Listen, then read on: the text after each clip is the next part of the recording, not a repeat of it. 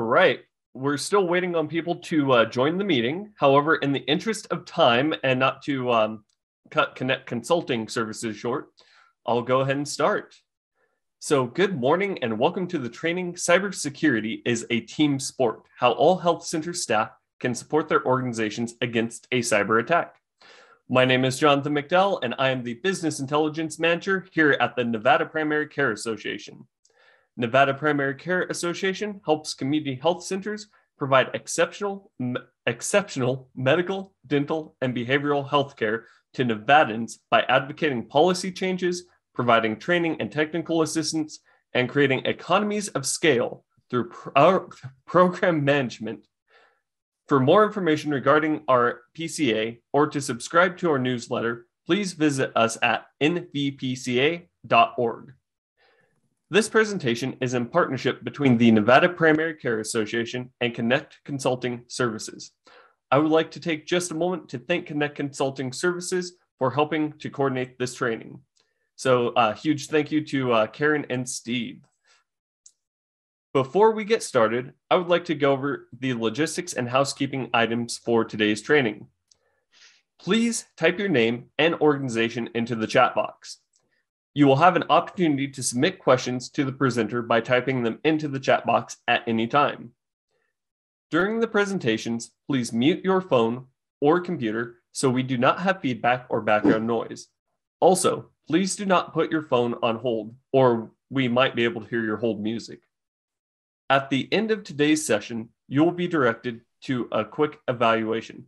Please take 2 minutes to complete it, as the information will help us better serve you.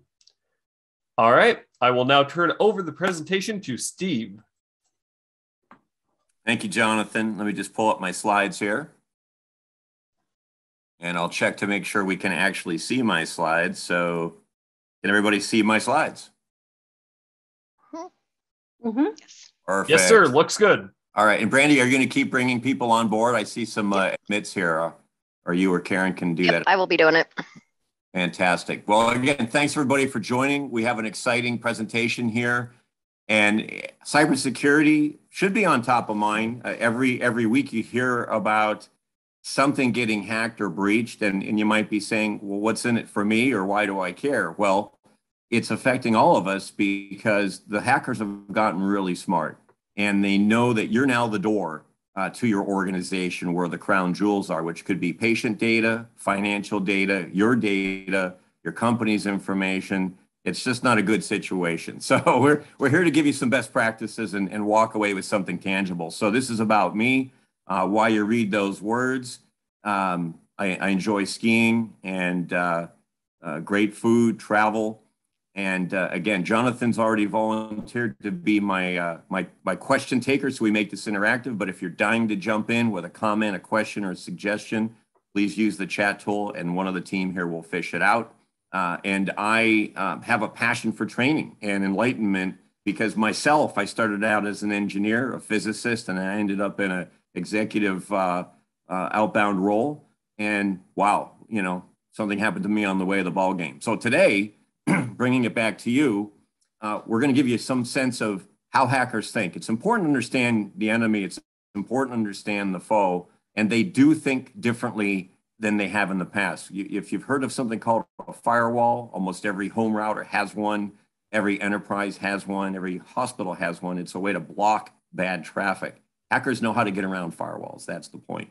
So we're going to learn a little bit. It's not too deep. It's just enough for you to understand that. We're going to talk about tactics they use to steal information. That's called ransomware. The tactic is also called malware. It's things that sit on your tools and collect information. We're going to give you a checklist and a way to think about your daily life. And you can take this home to your families as well, because your identity can be stolen.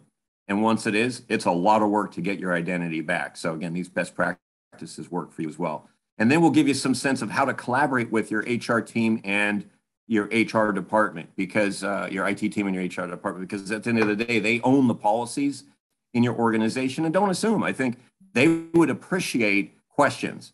And what they don't want is no questions, no input, and then bad things happen. Again, my experience has been IT teams and HR teams are all about policy and procedure. Those are good words. They're not bad words. So this construct of a loop here is actually meant to show a modern attack. And we're not going to go into the technology of this. That would take another class and a lot of time. And I don't think we need to go there today. The point is, hackers used to grab and go through the firewall. They'd hack through that firewall, or there was no firewall.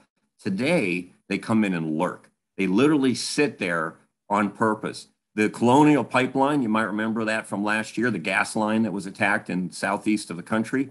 The hackers were in the system for 6 months before they actually did the damage, because it took them a while to figure out where the crown jewels are. Why does that matter to us today? Well, first of all, and Jonathan knows this because we were pre-chatting about this, they look for the weakest link. Today, guess what? You're the weakest link.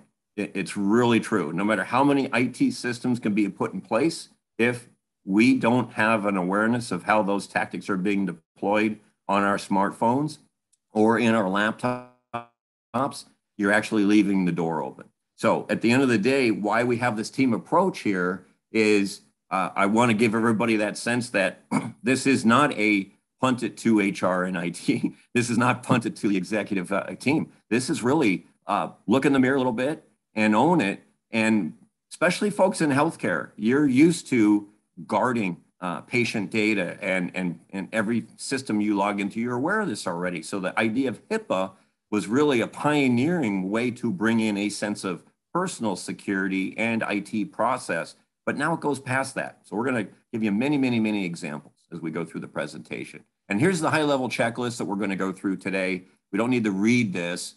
I'm just going to make sure that, again, by the end of the day, I want you all to walk away with a few ideas that you can do at home. Ask your family, check with your kids in particular, make sure everybody's being safe.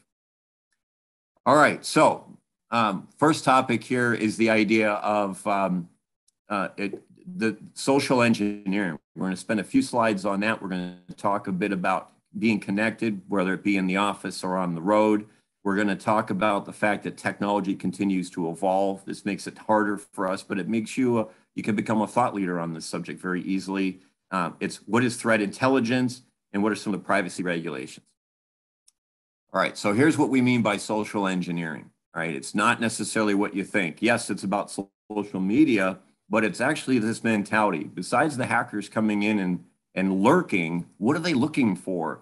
They're trying to profile you.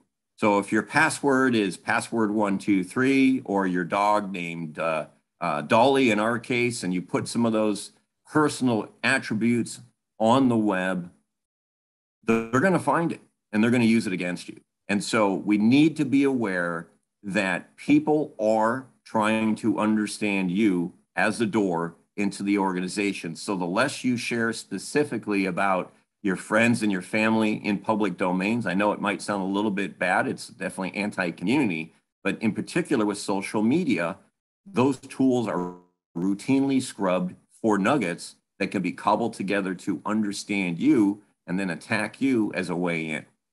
Jonathan, you have any quick questions or comments so far for the team here? Nothing so far. Okay, and we're pretty high level, Jonathan. I didn't expect it. They just take a breath and stop. So the idea of connected, again, it's become quite a challenge, right? It's not just you sitting in the corporate office. That network's pretty well connected and protected, except for the idea of a rogue email we'll talk to. But when you're at home or you're in a Starbucks working remotely, as many of us like to do today, you have to ask yourself, who has access to that Wi-Fi connection? The data that goes from your device through the internet is in many cases unencrypted, meaning it can be read. It's we call plain text, and therefore anybody can sniff or copy that traffic and see important information. So question one, should you use a VPN? I'd highly recommend it. If your corporate environment offers it, you should use it. Yes, it's more work, but there's a reason for it. They're giving you a means to send data that's protected. Second, should you encrypt data? Yes, if you can easily, I highly recommend it, because now you're making that information harder to see. Again, literally, if it's unencrypted, it's readable, right? Passwords go shoot right across the network. And if it's unencrypted and unprotected by a VPN, you're giving people an easy door. So these are things you need to work out with your IT team and your HR department. These should be policies. Again, if they're not, raise your hand and say, hey, I'd like to even participate in helping craft a policy, because at the end of the day, they do want our help. Why? Because if it's hard, if it's a challenge, nobody's going to do it. So this is why those departments are actually actively engaging employees who want to raise their hand and say, help me make a policy that you think everybody will deploy, because it's about deploying the policy and ensuring that policy is working. Now, again, this is kind of a double click on the last slide, that you really do need to consider your smartphone, your tablet, as a door into your organization as well as your personal life. And I highly encourage folks to do something as simple as lock your phone. It's not just keeping your kids off the phone so they're playing games or whatever. In my case, possibly buying things on Amazon without permission. But it's actually more important than that. What if you leave your phone on BART or public transportation or in your car and your car is broken into? Phone has an incredible amount of information on it. Think of, do you do banking with your phone? Does your phone number get recognized by your banking institution? This is how your personal information can get copied and stolen and lose your financial wealth. But more importantly, they now have a lot of ways to present themselves as you. This can take forever to get out of the system and correct. So it's more of a warning. Just think about it. Again, there are reasons that they have the eyeball or the face recognition or the password or thumb fingerprint coding now. It's easy once you do it, and it gives you a lot of protection. So when you lose your phone, no one can get in. Okay. All right. This should apply to all of our friends here in the healthcare space as well. But threat intelligence is something your IT team is almost certainly bringing in because bad websites get collected by third parties like Proofpoint, so a leading brand, and then they get resold, and your IT team will then look through those domains and basically filter those out of your inbound traffic and highlight email that has that information in it. It's a first line of defense. And it's one way to help save us all from clicking on suspicious email. If that's set up well, you're in good shape. But even with good systems, it still sneaks through. And so step one, if you see something odd, grab it, copy it. Don't click on it, but just copy it with your mouse. Throw it onto Google. Google is a wonderful warehouse, and a lot of people write up scams. And you'll quickly see, is somebody else seeing that offer? Somebody else seeing that information? So main messages, don't click and go, copy and paste. Copy it and paste it into Google.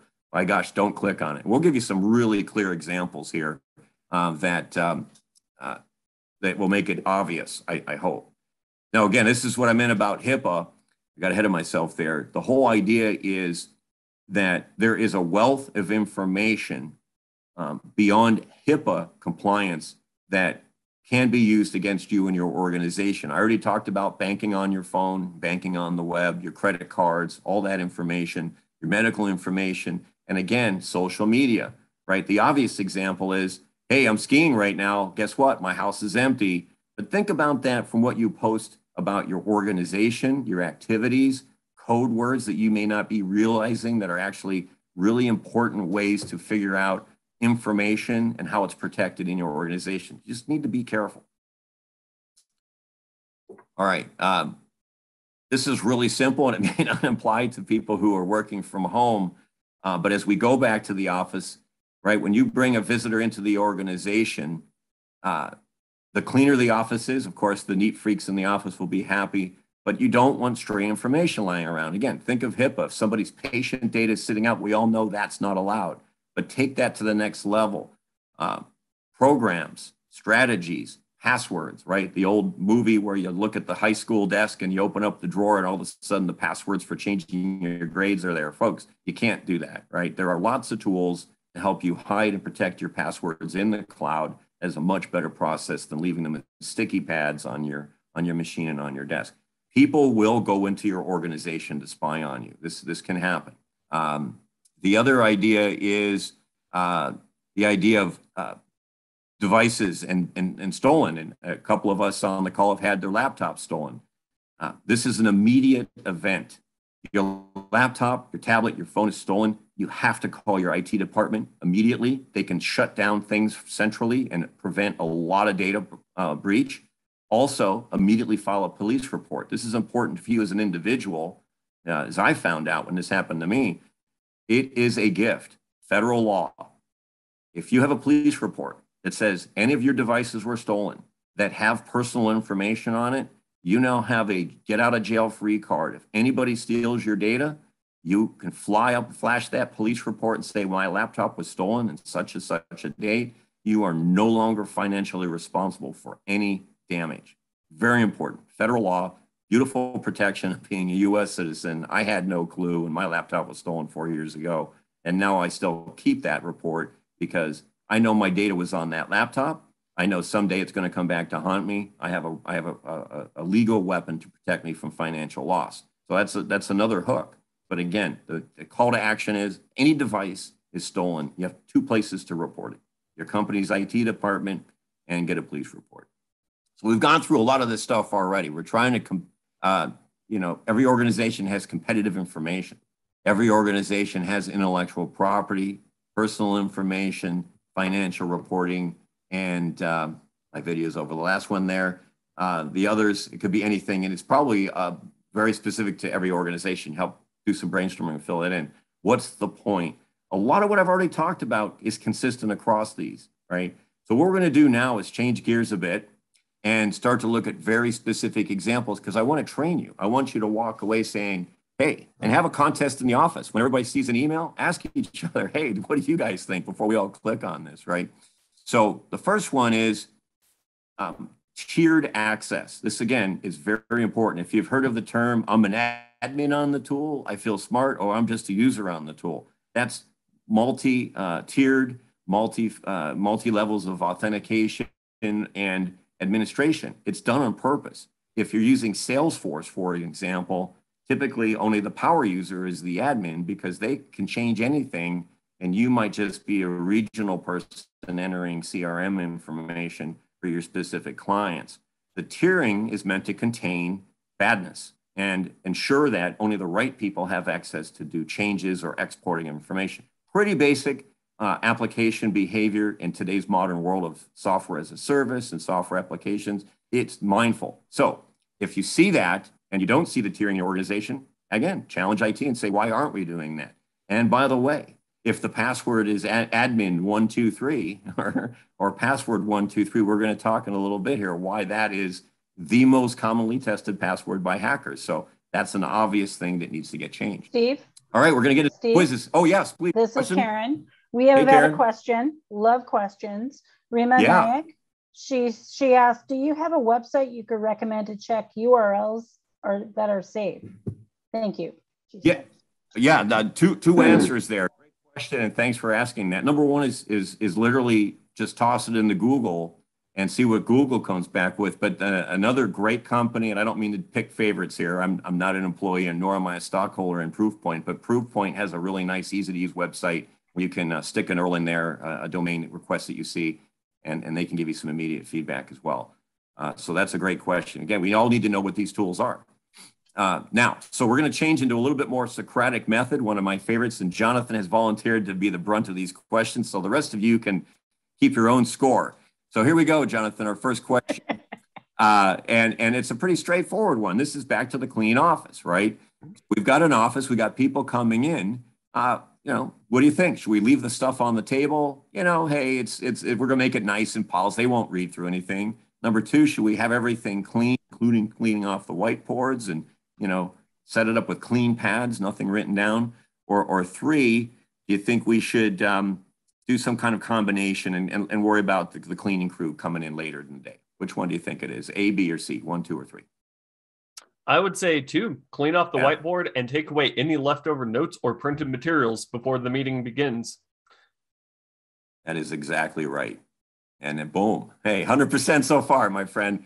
I mean, that's basic, guys. But again, that's part of what I'm trying to educate you on, is that if we all took 10 minutes out and looked at that email before we click on it or open it, and we looked at the office before we had visitors, it really is the 80-20 rule. You'll find that you'll dramatically reduce your risk. Okay, Jonathan, you're doing well. You're on a roll here. Here we are. This is a tougher one, and because everybody wants to be polite. So I'm walking through a badged system. A lot of companies have these days. It's an ideal security mechanism. and someone's behind me saying, hey, Steve, you look like the right guy. I saw you on the website. Can you help me get in? I don't have a card, but I have a meeting with HR. I just, don't have the right resources. So again, should we open the door with our badge, as we should, and politely hold the door and let the other person walk in first? Because, that's the way I was raised. That's the way to do it.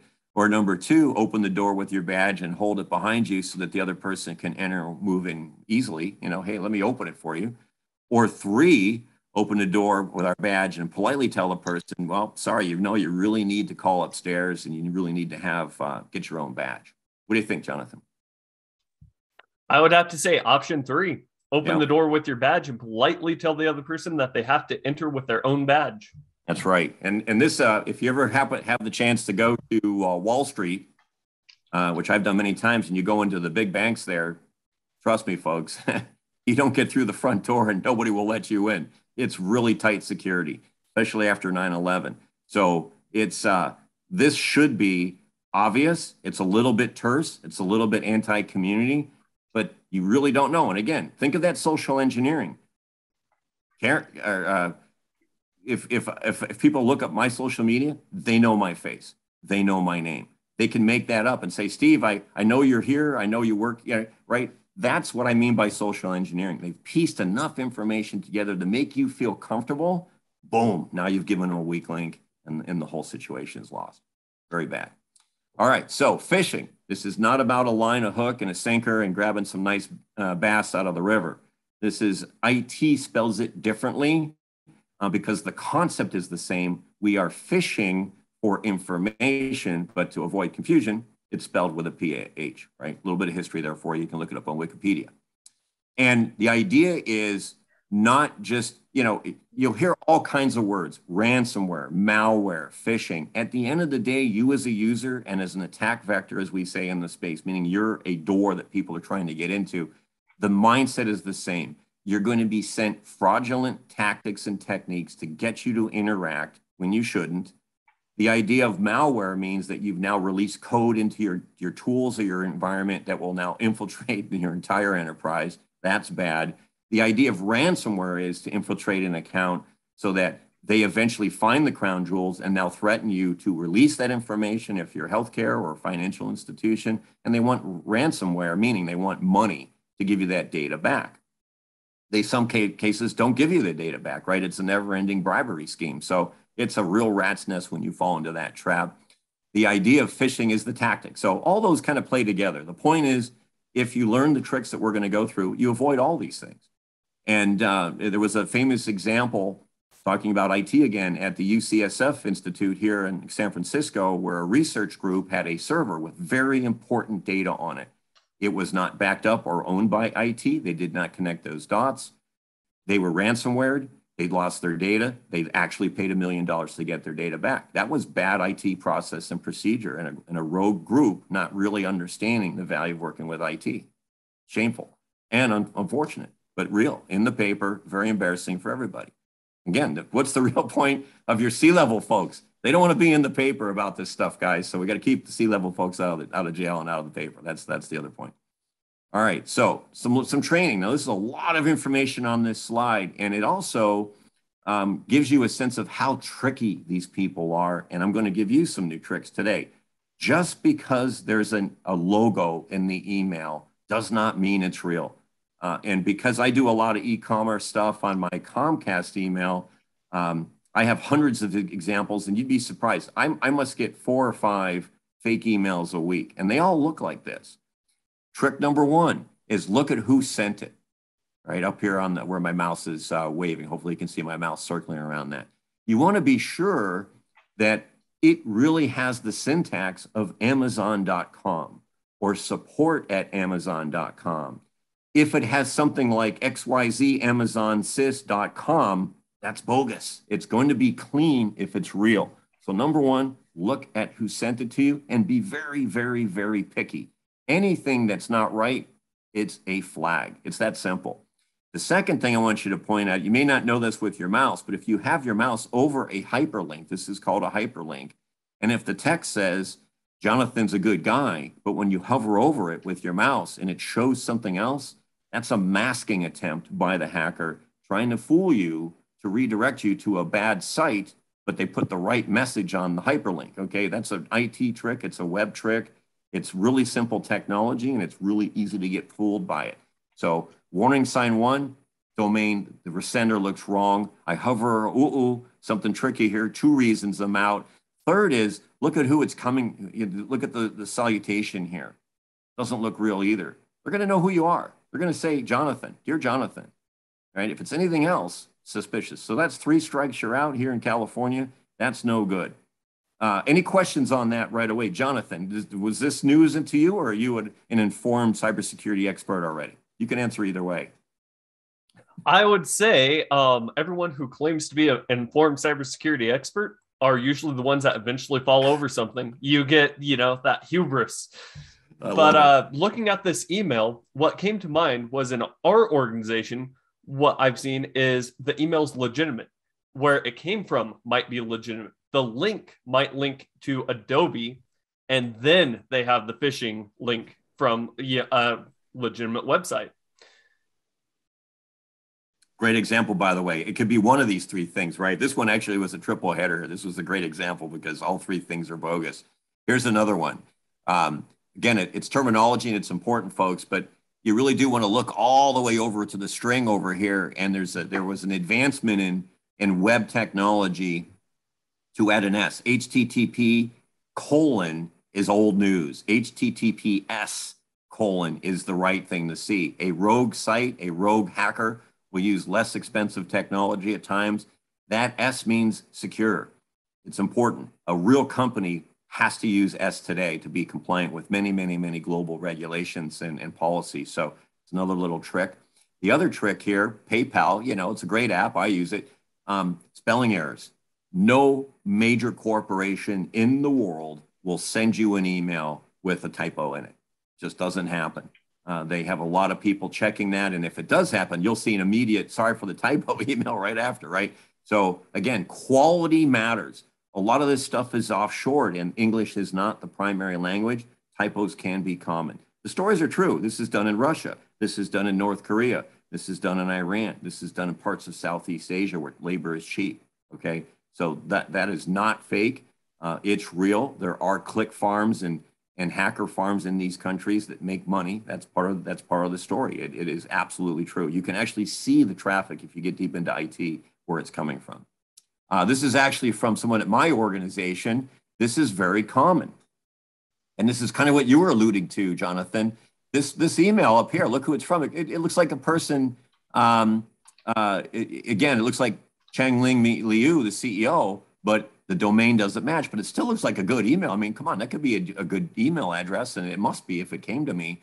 But that's clearly someone who's trying to get an employee to send money or take action from a fake CEO. There's many examples have been written up in the news. There were many companies who lost hundreds of thousands of dollars last year where the CFO was spoofed. Email Jonathan, I need you to process a check for this amount right now. It's urgent. I'm sorry, I'm on my Gmail account. I'm at an event, and people just took action. So again, it's the same idea. When you see a high-profile person in your organization asking you to do something around money or files or data, really look carefully at where it's coming from. All right, let's keep going here. I pointed that out. I got an animation there. I forgot about. All right, this one you can actually see is actually from me. And this is mine. I was kind of proud of this one because it looked really clean. Jonathan, what's wrong with this one? Give me some tips here. Let's do the Socratic method and make it interactive. There's a couple of things wrong with this one. Well, let me zoom in real quick. Yeah, it's kind of hard to see one of them. But, yep. Yeah, dear customer, they don't know your name. Yep. Help custo-ccst5, and the domain name is wrong in the email address. Yep. It is August 1st. The time is correct. It's not like at 2 a.m, so that looks okay. And it's to support@netflix.com, not you. Exactly. So extra credit for one more that I highlighted here. Let's see. So it's a bit of a teaser. You might say it's questionable when I highlight it, but it's worth pointing out to people. Payment is capitalized. No, which is a little strange too. It's the call to action actually in this case. So let's highlight. So the email, it's the call to action, right?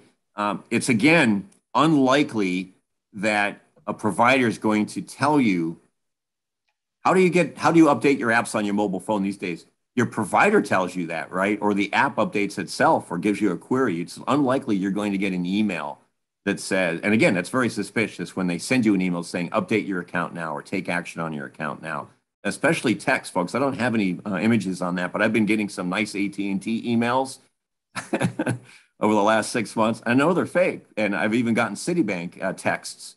There is a new attack out there. Does everybody know what a SIM card is? It's part of your phone, right? And some of these attacks coming in through text are meant to hijack your SIM card. It's back to that same point. That's now a and if you use your phone like we do in the Garrison House for a lot of activities, now they have a portal to a lot of applications through your phone.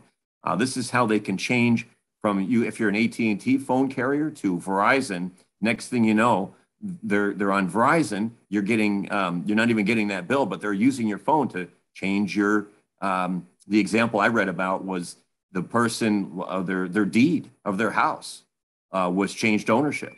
This stuff happens, right? It's again, it's scary. So I'm not trying to make everybody, please sleep well tonight, because why? You've been trained, so you're more aware. Yesterday, you're supposed to have nightmares. Today, you're like, I'm enlightened, right? Okay, so Jonathan, here we go. We got 4 true falses. Number 1, attachments can hide viruses or other malware. This idea of software sneaking in through an action and then infiltrating your organization. That is true. It's absolutely true. Well done. Number 2 here, legitimate companies should never request that you reset or update log information through links or an unsolicited email. Also true. That's right. We just went through that. Be very suspicious of Netflix or others trying to reset your account for some unknown reason. Number 3, how about this one? Is it safe to click on a link as long as you don't initiate a download? That is false. That is. In fact, it's hard to distinguish that in many cases, folks. When you click on the link, servers and IT infrastructure had been queried by that action to do stuff. It is not always a 2-step process, so beware of that. That's urban legend, old news. Maybe in the 90s that happened, but today everything's very active and very automated. So you click, you're in trouble. Don't even think about that second step. And then how about this last one here? As long as all the email names and domains are spelled correctly, the email is probably safe to answer back and respond to. I would say false under the assumption that it was unexpected. If it was an expected email, you're probably okay. If it was an unexpected email from someone, then false. Right. Now, that's actually an old IT gentleman taught me that a long time ago. A lot of times hackers will just spam you to see if the email's still active. And by replying, even though you don't know why, it all appears clean, you've just told them, hey, I'm here and I'm alive. So if it's unsolicited, doesn't make any sense, delete it and then go in your deletes and delete it again, move on, right? So well done, Jonathan. Man, I have to say, man, 100% so far. This is great. All right. And anybody else wants to jump in? I mean, we can't let Jonathan have all the fun here. All right. So this is our cheat sheet. We don't have to walk through every word here, right? This is really meant as a summary, but look how much information we've already learned today, right? Email is noted quite a bit. The idea of spelling errors, the idea of what's referenced, the idea of the sense of urgency and the sense of privacy. Lots of warning signs are in every spam email, right? Very important. See, I would hang this on my wall. This is new to you. Again, I highly encourage you to train your family as well. It's fun. Make IT fun, make security fun. It really is a team sport. That's why I have a passion for calling this presentation a team sport. Now, why are these logos here? And you're like, Steve, I'm pretty low level. I don't do a lot of social. I know all this stuff. I'm real careful. Why do I even think that my information is out there? If you are using any of these apps or part of any of these networks, for example, if you're a Marriott customer and you have your number there and you're a frequent flyer, so to speak, all these companies have been breached. Hundreds of millions of records of information have been leaked. It's reality, and it happens all the time. When Experian was leaked and hacked a couple of years ago, I immediately started getting phone calls, and I knew they were fake. But So read the news. When you see an event, cross-check with your apps, beware, be even on more suspicious. So, and these companies, that's the other thing. You think Marriott has a big IT budget? Sure they do. But think of all their touch points and think of all the ways they can get hacked. It's a complex problem. This is why we all should believe we're part of the solution. That's why we're here today again. So, okay, there's a whole section here on passwords, folks. This is really important, right? I've already given you some of the answers. If you're an admin and using admin 123, a kid from one of those countries can get into your system, right? You want to make it a little bit harder for them. And so again, this means we have to step up. Passwords are a pain in the butt. They're hard. I have to remember them. There are IT can help you with tools. You can come up with your own trickery, but whatever you're using, make sure it is itself protected and not just in the wild, as we say, in the clear.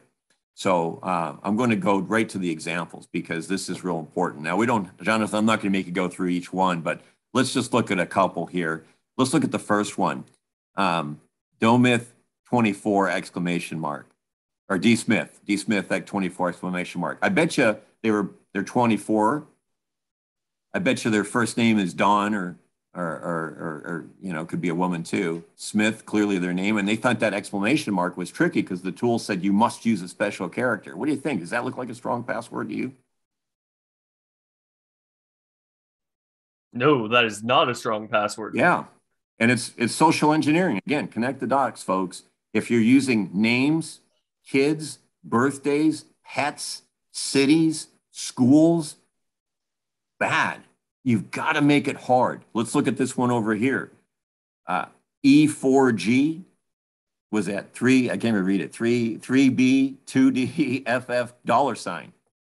Of course, that's going to be hard to remember, but it's going to be really hard to guess. You're not going to social engineer that password, right? So we don't need to dive into this. I'm just going to show you the answer. And you can see that's clearly a strong password. Tech Derek, obviously he's proud of being technical. Bad, GT, this one up here, or that it clearly good. If it's not a moniker, can it be a password? Aha, great question. I want to show you an example. This is from a friend of mine who's a CISO. This is, it's not only fun, it gives you a sense of you can be creative and help yourself have a moniker that's still hard to convolve by using special characters as part of your vowels or consonants, right? Look at how he spelled hard to crack. First of all, that is going to be hard to crack. Second of all, it's easy to remember because you remember it's capital H, capital R, small d, C, it's right. I'm using the @ symbol for my crack, right? So get creative like this. This is allowed. And it's encouraged because, you don't have to keep resetting your password. That's annoying. And so what I don't want you to take away is, wow, Steve said I have to make really hard, ugly passwords. No. Just be creative in using a mixture of characters that sound out to something that you can remember, and you're still achieving the same goal. Very important. I hate to harp on passwords, folks, but it's so important because, again, it ties together that idea of social engineering. All right. Yeah, let's go. We have a few questions. Well, let's stop and take questions. Fantastic. Oh, it's so awesome. Yeah. We had one about piggybacking, which I was like, what is that? But then Jonathan answered. So what is piggybacking, everybody? Well, yeah, the simple answer is that's my example of walking through the gate and letting somebody in. That's the human. There you go. Right. That's awesome.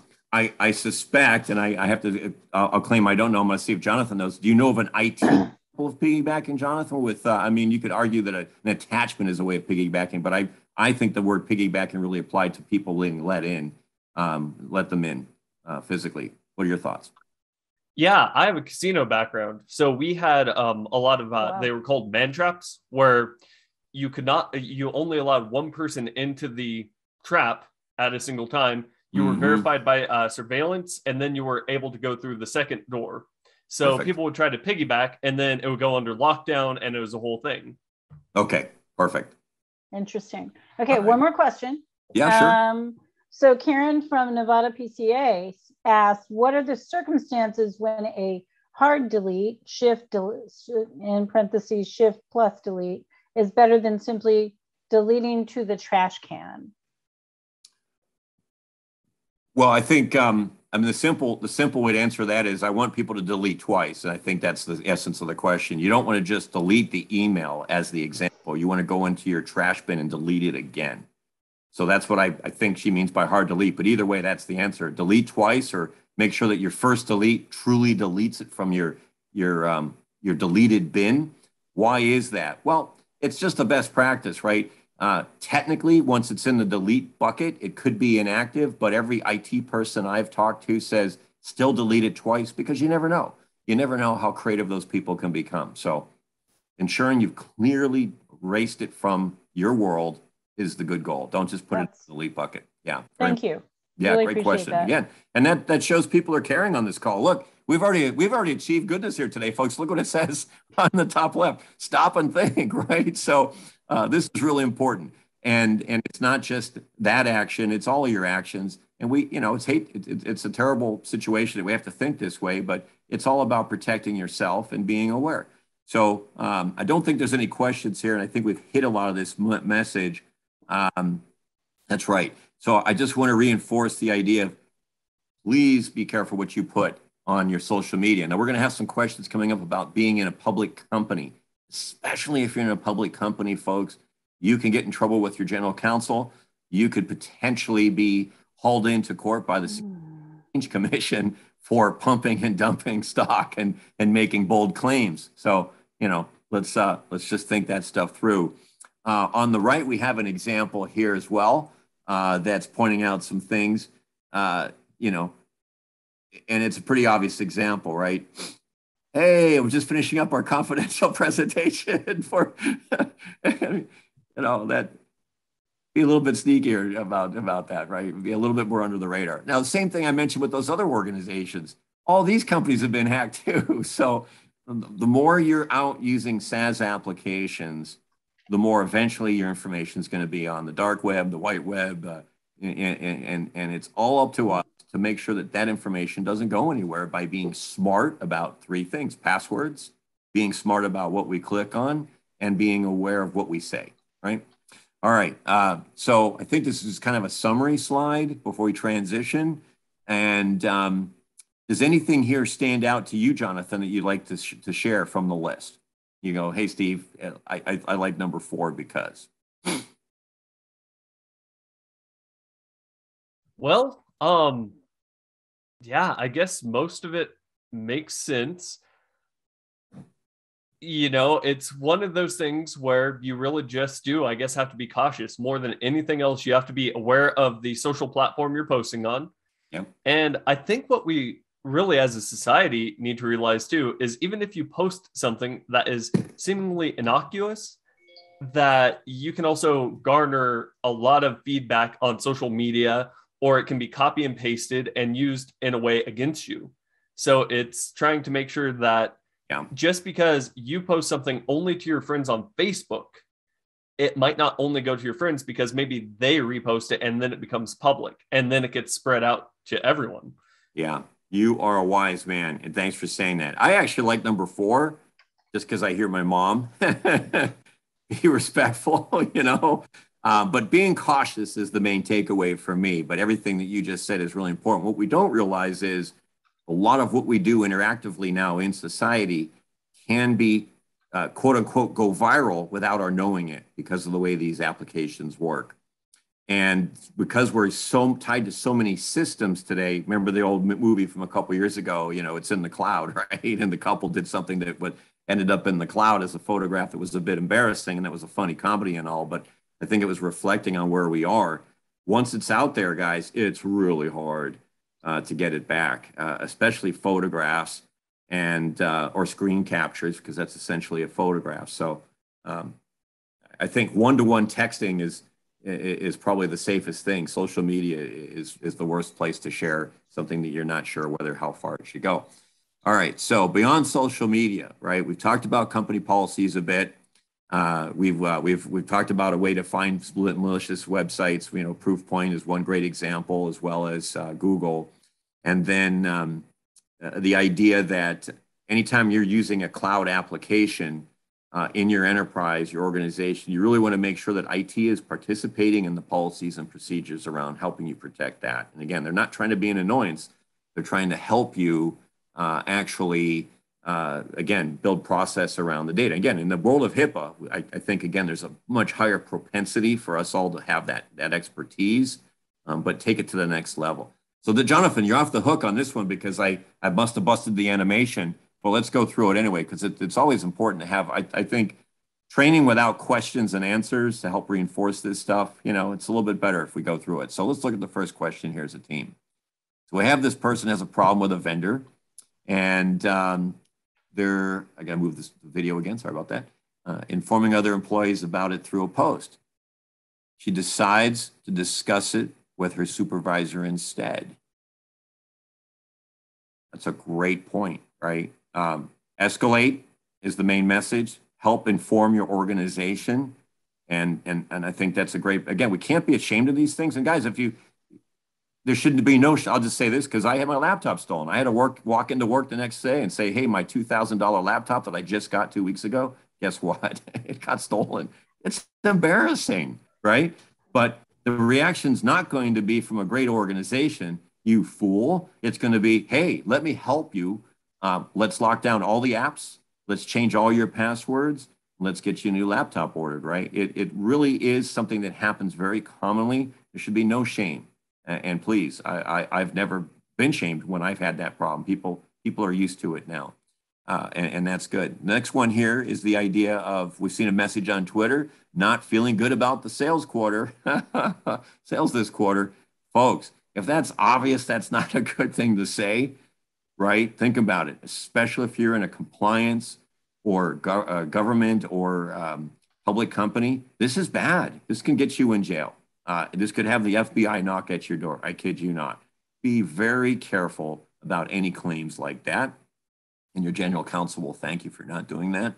Now, the last one here is the idea of we're doing internet blogging, and she's writing comments threatening the blogger. Well, obviously, that's not good, right? So, again, be nice. Listen to Steve's mom, right? If you're unhappy with a social media post about yourself, your organization, or anything that you're involved with, the best thing to do is walk away. Probably the best thing to do. But if you do want to fight the battle, send them a direct message, right? You heard the phrase DM them. DM them and say, hey, man, that was kind of uncool. At least let them know. But that way it won't show up on the mainstream. And again, even be careful with DMing people because they can make that public later, right? So the best thing to do is walk away and report it. Okay, we're closing out here. We're getting close to the end. Just to let you know, there's probably a few slides left, but this is, again, for those who are traveling, this is very important. And then we're gonna put Jonathan on the spot because Jonathan, this is a multiple choice question here, and it's a little tricky actually. I struggle with this, but I'll tell you why I think the answer is the answer. So we were doing, and there's some key. This is like we're back in the days of the SAT here. You have to really read the question, right? So the question here is essentially saying, I'm at the airport and I'm fooling around. I log into something, particularly an application, and I realize, oh, shoot, someone watched me do that. And then worse than that, I get on the plane and realize I left the darn tablet at the airport. So 2 mistakes were made. That's a little bit of a hint, but what's the high-level answer here? Jonathan, give it a go. Give it your best shot. Gosh, the first thing that comes to my mind is, were they connected to the internet without a VPN? Just for hacking possibilities. I love it. See? But yes. It's not an option. Well, I would say that, using your mobile device in a public place is not a bad thing. You take precautions. A VPN in a public place, so your packets, which are the data, cannot be intercepted by other individuals. A valuable item of your company equipment was lost or stolen. I mean, that is unfortunate. Probably not the worst. Someone eavesdropped on your login codes. Well, if you use those same passwords or login codes elsewhere, they might be able to write them down and just mass spam them across websites and see what they can get into. And a stranger viewed confidential material on your device. Why were you viewing confidential material on your device in a public place where someone else could see it? And especially if it's something like PPI, now you're at liability. So I would say last two. Interesting. So I'm going to agree that actually all four answers are correct, but I'm picking the second one because I want to trigger a certain response here, which is, what's the first thing this process that we've trained ourselves today to do? If I've lost a valuable tool that has information that could be critical to my organization, my first action should be to immediately call the company and say, my tablet's been stolen. I think someone might have seen my password for the document I was looking at. Immediately protect those assets. That's the real answer that we don't have here. But when I talk to CIOs and CISOs about this, they agree that two is the best answer because they want people to make that emotional trigger that, oh my gosh, don't worry about the after effects. Take action first to stop the floodgate from flooding, right? Because there's things called virtual desktops, central management of SaaS applications. IT has admin rights to all these applications and tools, and they can shut down your account. They can block all those passwords. They can protect everything from a single phone call. So at the end of the day, within minutes of that phone call, that device is now effectively dead. And anything that was locked is now unlockable because there's no password left for it. It's been shut down, right? So that's the real message. But I agree, Jonathan. I think a lot of these answers are accurate. Actually, we're just doing a little bit of a brain twister here to have fun. All right. Let's see. Now we're back to a little bit of summary information here. We've talked about text messages, and I even mentioned that before, the SIM card attack on your phone. Be very, very wary. It's the same philosophy. Why would Citibank or AT&T be texting you about Apple gift cards or change your password or there's a new this or that? It's all bogus, and it's all meant to get you to click. Don't click, just delete. And again, if I, for whatever reason, I'm an attack vector, I get at least one bogus text a week and I delete them immediately. The request from familiar sites, we've talked about many examples, and we've also talked about the idea of it's just too good to be true. And I think we have a graphic here on the right. No, it's on the next slide. Or it's on the slide coming up. I forget when it's, but I know it's there. All right, so let's talk about this one. Again, Jonathan, you're on the hook. Here we go. We're on a mobile secure device here. We're treating that, da-da-da-da. All right, what should we do here? Keep devices protected and secure them at all times? Of course. Be cautious in public places. We talked about that. You really have to be careful about airports. I've had this experience myself where I realized someone was over my shoulder. And in fact, back in the old days when I had a calling card, someone was watching me dial. And an hour later, someone was using my number. So people sit in airports to simply steal information. Sad but true. Even hospital lobbies. I'm convinced of this.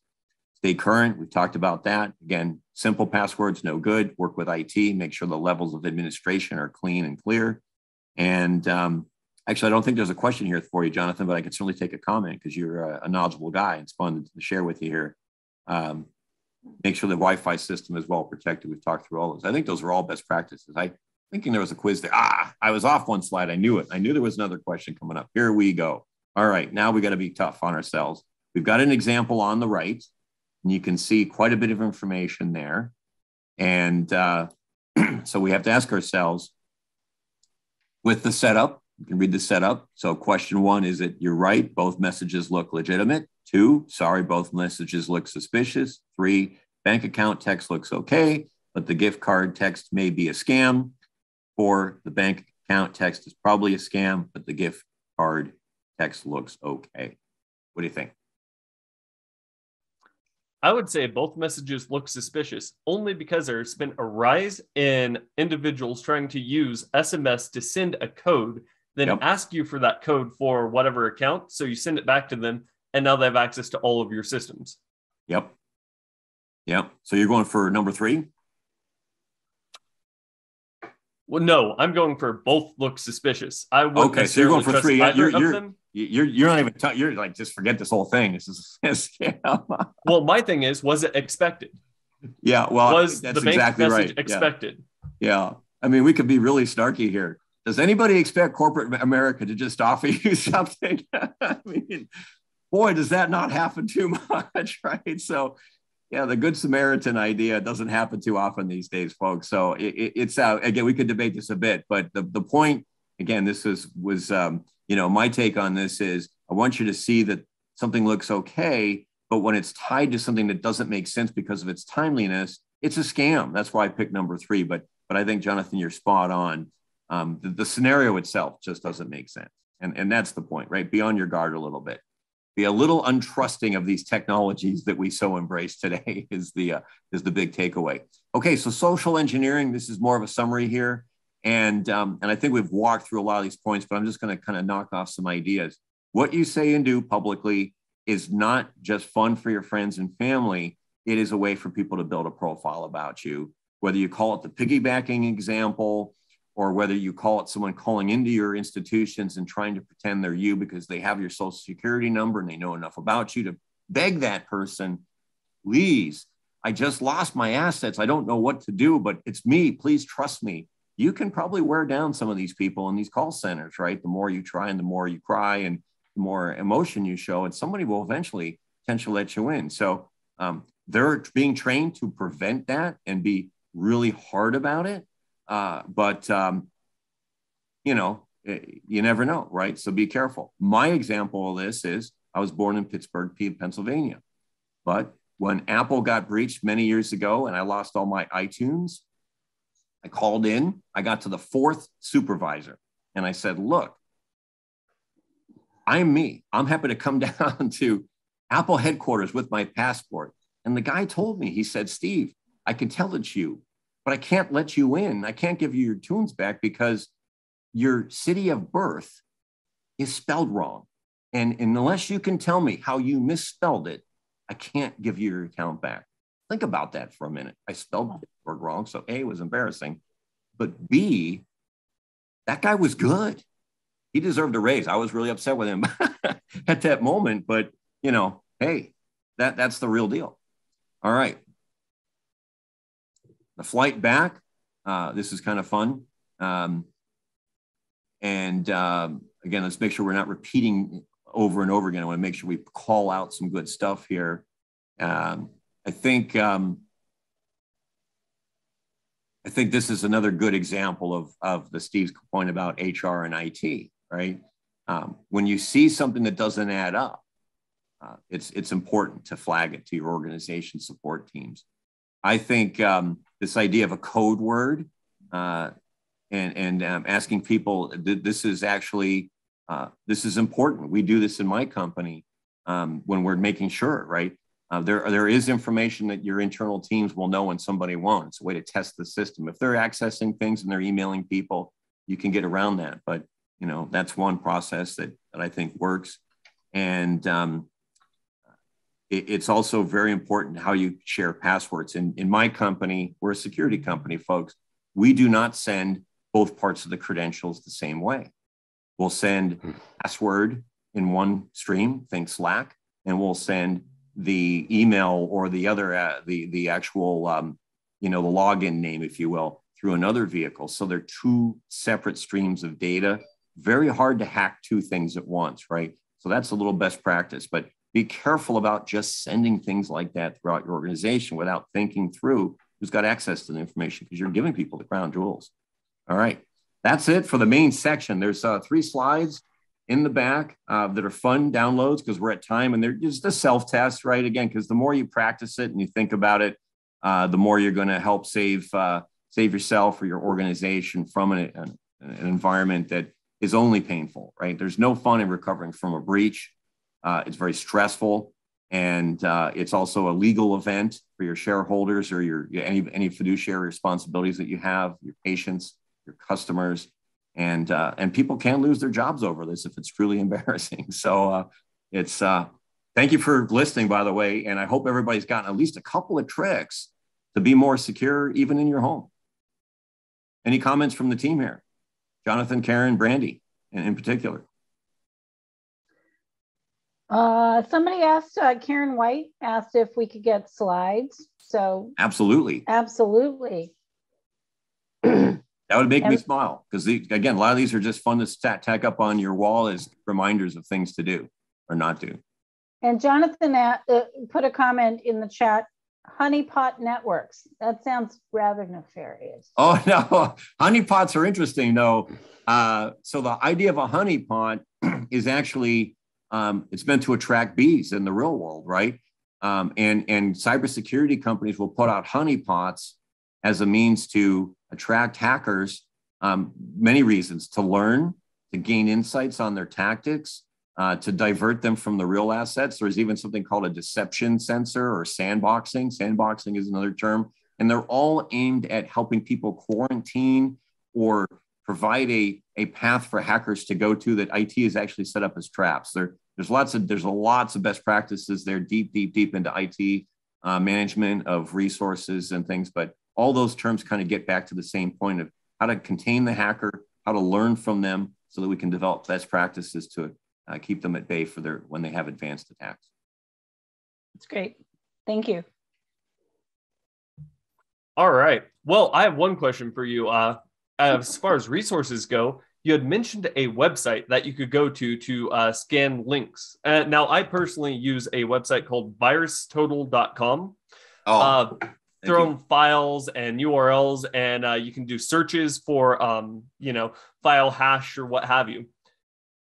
Are there any other links or any other resources you might be able to provide for our listeners or for some of these health centers that, might be looking for that resource or repository of information just to double check that email or double check the attachment without opening it?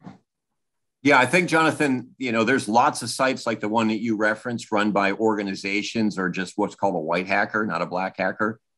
And then there's the commercial folks like Proofpoint and others who put up whole businesses around helping people attract the bad domains and maintain a library of them. That obviously costs money, but the Department of Homeland Security has a feed site as well.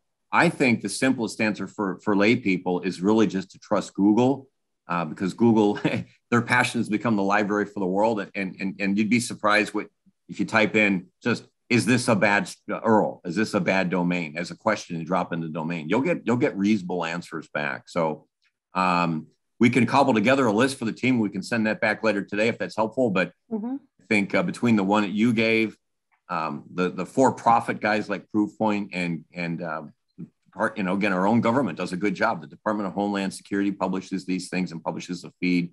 But if you want to keep it simple, Google it first. No, that sounds great. If you are able to provide a little list, Sure. That would be a phenomenal resource that we can put on our NautilePod page and share with our emergency preparedness contacts. All right, so I will go ahead and wrap up our session. If there's any additional questions to anyone who's listening, or if this is posted on our YouTube channel, please reach out and we'll be more than happy to follow up and get those answers for you. But thank you everyone for attending today's training. You will receive a survey on this session, and we would appreciate it if you could complete the survey and provide feedback. If you have any further questions, as discussed, please contact me, Jonathan McDowell, at jmcdowell@nvpca.org. I will also put my email in the chat box here. On behalf of the Nevada Primary Care Association, thank you for joining us and have a great rest of your day. Thank you yet again, Steve, and thank you, Karen. Phenomenal presentation. I give you an A as well. Well, you're too kind. Look, don't let that stop the folks from giving us critique, because we're in training. And what does training mean? It means we want to make it better. We have always folks, and your feedback will make sure it's better for the next group. We really appreciate that. We want to make this a rolling thunder of goodness. So all feedback is welcome. Thank you. Okay. Thank you, everybody. Have a good day. Thanks, guys. All right. Have a great day. Bye.